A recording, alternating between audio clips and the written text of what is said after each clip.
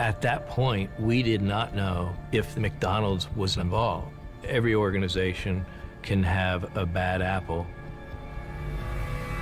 This part of the investigation was extremely boring to me. Like, I don't want anything to do with this. Call me when it's over, Rick, right? Which was sort of my MO a lot of times. Way too slow for me. But I was, no, you gotta be here for that. And so I think I showed up, I might have had a gold suit on.